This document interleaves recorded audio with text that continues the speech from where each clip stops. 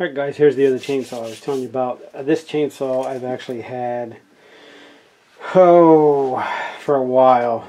It was one I was supposed to do actually a while back, but being in the shed it just kind of got buried, and it's one of those out of sight, out of mind deals. And so we'll take and see what we can do with it. This is a old school Remington. You see there, it's 34cc.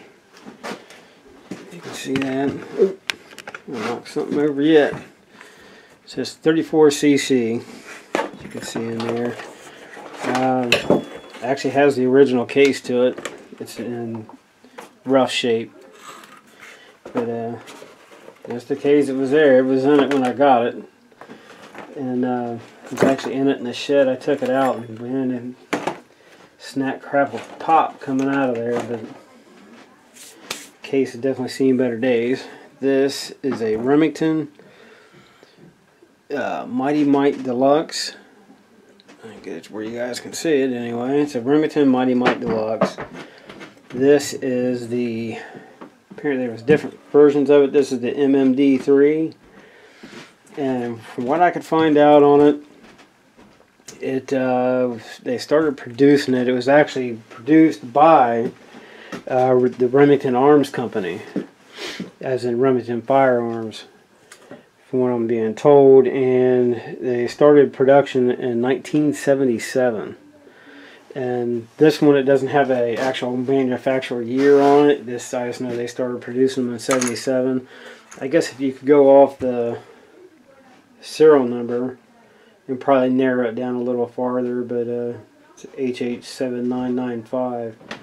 If you actually wanted to try to narrow down the exact year that it was manufactured, but they started in 77, where I could read online, and not sure.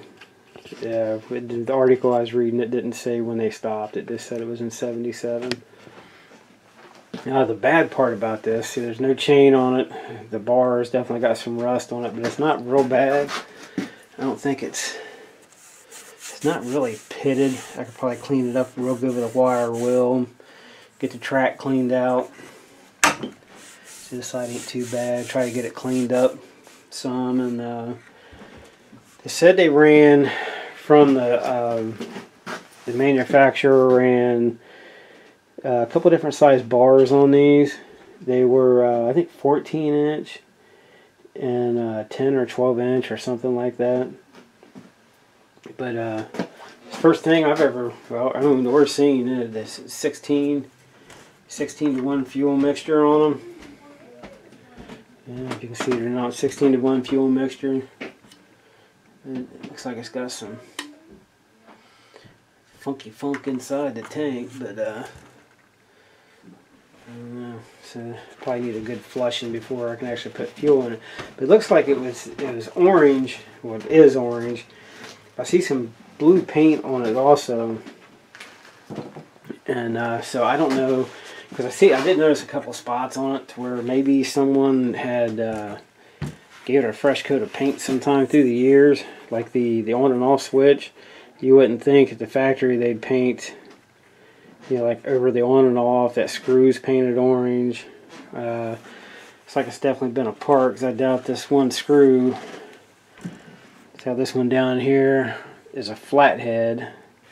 That one's not. Was that probably like an 8mm or 6, something like that, 8mm maybe. So I highly doubt that's from the factory. And you can see blue paint here and there. So I don't know if maybe it's possibly if it was like a couple different Remington saws combined. So I don't know. I don't know a whole lot about them, honestly. But you can definitely see some blue paint down in here, and then the rest of it's orange, and it kind of looks like it's been repainted orange. It's like cast aluminum, and some of it's plastic, but it looks like it's had some usage. And the clutch and everything's there. Yeah, you can see some blue in here too. The thing is, I brought it down. I was wanting to take the plug out, so I could see what the plug looked like, see if any moisture had set into this thing. Because when we originally bought it, my wife found this at the thrift store, and I'll tell you, it's been a couple years easy. It's been sitting in the shed, but it's been in its case. But you know, moisture can kind of set in anything, anywhere. And popped off. I was going to go ahead and take the plug out to see how it looked, just make sure nothing was all rusted up, because it turns over, but it turns over kind of hard. And went to take the plug out, and the socket was slipping, and I said, there's no way, I got the wrong size socket on it. So I got to looking. I don't know if I can get enough light in there for you to see it, but the plug, yeah, probably not. But anyway, the plug is rounded. So I don't know how in the world somebody managed that without really screwing something up. I mean, you're really torquing a plug to get that to happen. And so to get that plug out, I'll definitely have to take the case apart, which I will do if it runs. And that was the other part of wanting to get the plug out, was I was going to see if it had any fire. So now what we're going to do is I'll dump some 2-cycle down its throat. Of course, I don't have 16 to 1. All I currently have is 40 to 1, but I'll dump a little bit down that carb and see what happens. And it even still has the original sticker on it. Oh, it's upside down. The original sticker from Remington tells you everything about it. The fuel mixture ratios, the chain oil, everything. What to look for before you start it, how to start it, the whole deal. I'm surprised that's still on there. It's just starting to pill a little bit, but I'm surprised it's still on there. And that was another thing I was looking at. There's a sticker down in here. It looks like it's been painted over. But it's odd, because if they did paint it, there's one here on top, unless they taped it off. It's the actual warning labels up here underneath the handle. They definitely didn't paint it, so I don't know if maybe they taped it off. So I mean, it's hard to tell. And this thing's old. How old, I don't know. I just know that according to the article I was reading online, they started manufacturing them in '77. So, and this one definitely has some years on it, but everything moves. I mean, the linkage moves. I don't know if the carb moves or not. I guess we could look and see. That's some crazy air filler. But yeah, so the carb linkage is moving. It just has a slide choke. And it's different. So it just has a slide choke on it. And everything looks like it's moving. It's got the idle screw, low setting. This one I'm not sure. I have to read online a little bit to find out about that, because there's no markings to show what it is, but it looks like it's some kind of a set screw. Maybe something for the oiler, who, I honestly don't know. And the screws, I mean, it don't look like it's actually been apart. All the screws look straight. It just looks like it's been painted at one time. But so what I'll do, let me get this cylinder to where I don't lose it or screw it up. And the cap, so we'll get some 2-cycle, take it outside, drop a little 2-cycle down in there, and we'll see if it tries to kick. If it tries to kick, we'll get it apart, clean everything up, make sure the fuel lines, I mean, that one's right there going up to the carb, it's rock hard. So I was going to put some in the tank and just try to fire it up, and I'm afraid it'll leak. It's being this old, so we'll prime it and then see what happens from there. See if she fires. Alright, here we go. It is 9 o'clock at night. We're supposed to have, it's been raining off and on all day. We got severe thunderstorms rolling in overnight here in Columbus. But we're going to see if this thing will bark to life. Got the carbs open. It is turned on. And today's flavor is special blend of reindeer fuel for the holidays. So we'll give her a little shot and see what happens. Hopefully this thing will kick. I'm hoping.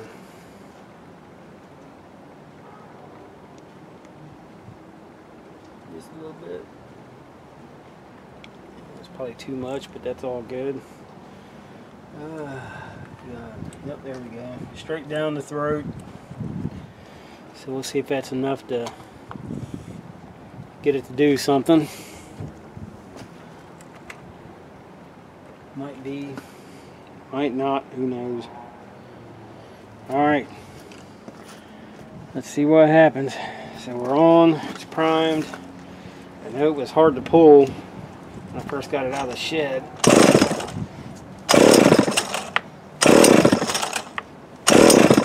Well, nothing yet. Now, here we go. We know it's getting spark. We know it runs. That's a start, right? It's a start. Let's try it again. So we can blow the cobwebs out of it.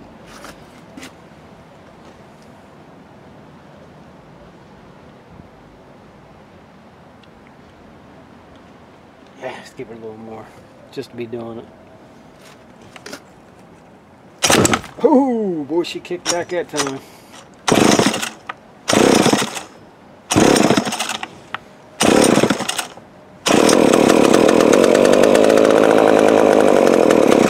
Nope, I was trying to keep it running a little bit, but no luck. She said no, senor.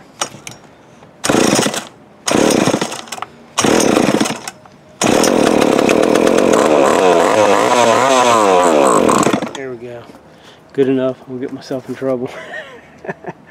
Alright, we'll get her down in the basement and rip into it.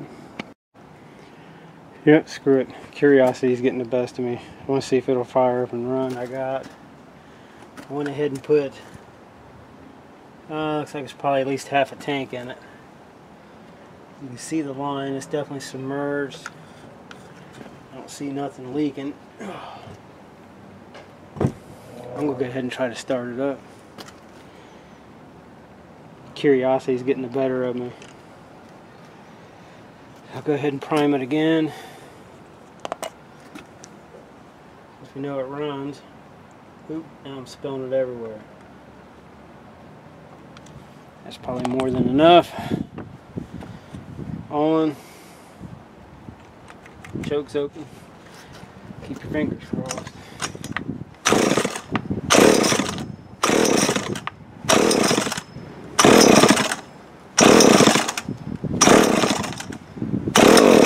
Uh-oh, now she's kicking. Just work and make sure I got you guys in there. Come on, baby.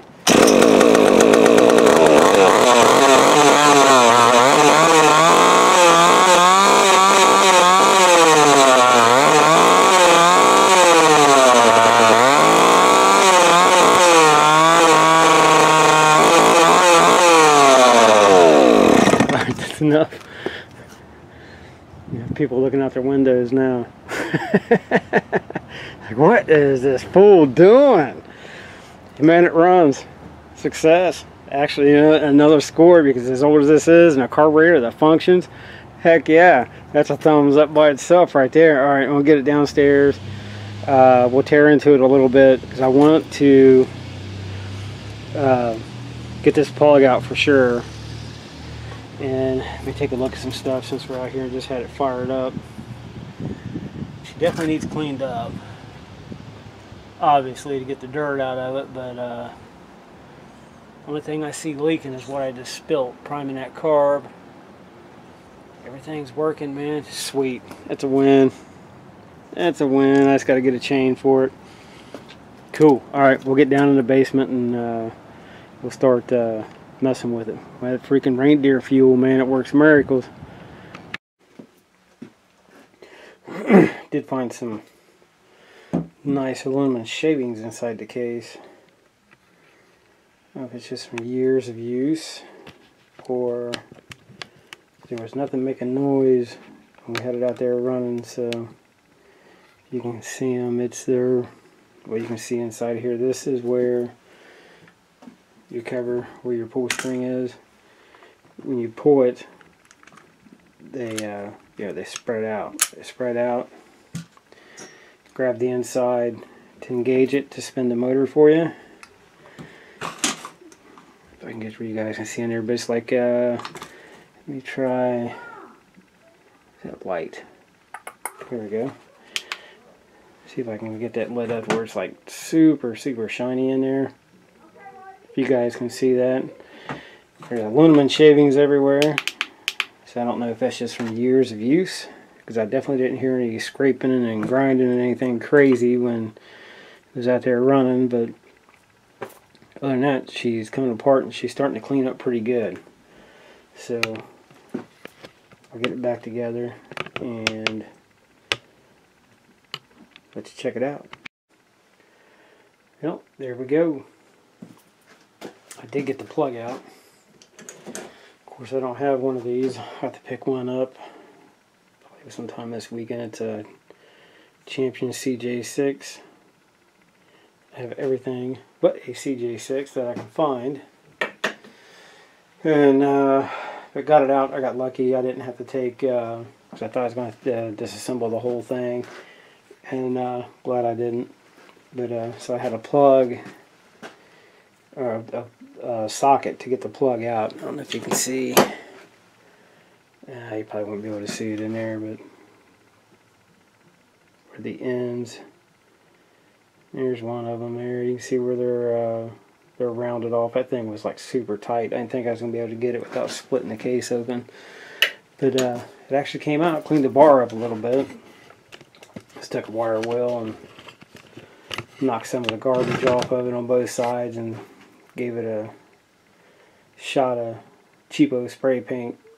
Try to stop the rust a little bit, which now it'll be down here in the basement now, so still have to worry about moisture a little bit, but it cleaned up pretty decent. I can tell you, I was going to paint it, clean it up really good and paint it, but I changed my mind. I think it'll take away the, for me anyway, that's knocked all the garbage off. It's still a little wet, but it'll take away the vintage look. So I think I'll just leave the paint the way it is. Be nice to find new rubber for the handle though. It keeps wanting to. It has a little groove on it. The stuff's it's shrank over the years and it's deformed a little bit. No matter how many times you push it in and get it to click in place, it just pops back out. But it cleaned up pretty good. Can't believe it ran. That's a real surprise. I'm sure the neighbors are loving it, but they'll get over it. But so I don't honestly know the true color of this thing. If it's actually supposed to, the pictures I've seen of them online, they are orange. But it does have that blue. I should have showed you when this is off. You can see that blue right there. There's actually the blue here, and it goes straight down towards, I guess it'd be the head. It's all blue like that. So I don't know. It's I'm not much into vintage chainsaws or anything. The only ones I've had is real old anyway. Older is this Remington and that home light that we was messing with in the last video. Which I don't know. I have a 18-inch Craftsman. I guess it's got a few years on it, but it's nothing. It's not as old as these. But I've had it for quite a few years. The case, I really don't think I'll be able to do anything with it. I guess it's kind of cool to actually have it. I can try to get some of the nastiness off of it, but it'd be a different story if it wasn't. So all it is fake leather, and you can see where it's all cracked around the bottom and everything. So I don't know. One of these days I might clean it up and just to keep it with it. I guess I thought it was just kind of cool to actually have the original case with it. Thought that was kind of neat.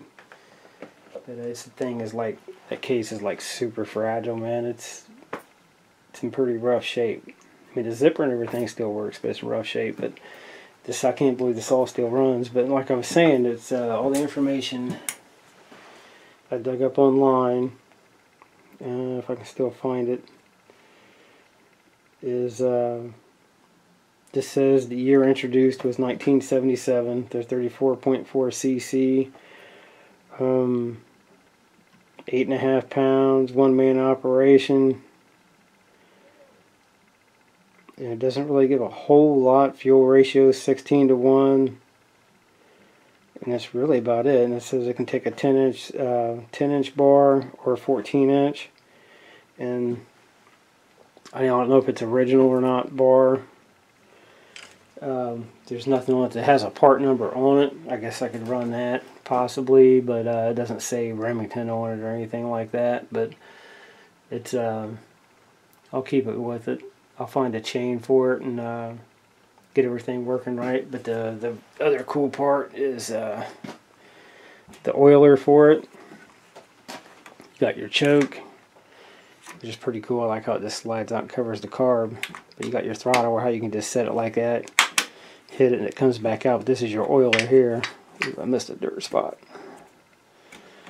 You can either manually pump it to get your oil going, or when as you're working the throttle, you can see how the oiler button automatically, they're linked together, so as you're hitting the trigger, it's still pumping oil. So you can see that it's working off the trigger, or if you're just sitting there, you can just pump it. You can hear it. You can hear it blowing air, so that oiler should work. You know, yeah. See, there was nothing in it. At least it didn't look like it. But cover fits a little loose covers the carb, you know, the air filter and everything. But what you expect. I mean, this thing's however old. It's hard to tell. I mean, if I get bored one of these days, I'll try running the serial number for it. But I'm pretty sure we can look real quick. I'm just kind of curious. I'm pretty sure, because there's nothing around the case that tells what this is, and it's not by the carb or anything. So I don't know if that's something to do. Yeah, it feels like oil, so that must maybe, the only thing I can think of is that screw, which I'm sure someone out there is real familiar with these old chainsaws. So the only thing I can think of is the screw has something to do with the oil chamber, on possibly adjusting the amount of oil, possibly, you know, that comes out to go to your bar. I'd know for sure if I'd have went ahead and took it all apart, but I guess I could have, just to know for sure. But it definitely goes in a lot farther than, yeah, so it's bottomed out right there. When it's flush, it's bottomed out. So my guess is something to do with the oiling system. On how much oil comes out to go to the bar for your chain would be my guess. But we'll leave it at that. It turned out pretty nice. I mean, I doubt this thing will even get used. It'll probably be just clean the case up the best I can, throw it back in the case, and well, after I gotta drain the fuel back out of it, and it'll probably just set in the case and never get used. But I will find a chain for it though, just so it's complete. But that's it. It runs. I can't believe it runs. I tell you, it's been in my shed for at least 2 years.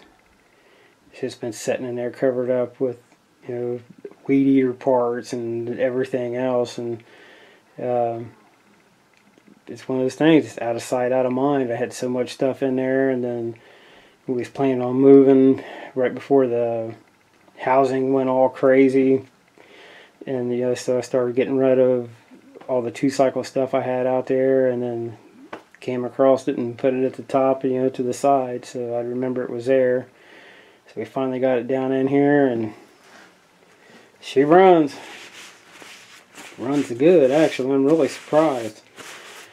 But thanks for watching, guys. It's almost too much of an easy win. But definitely thank you for watching.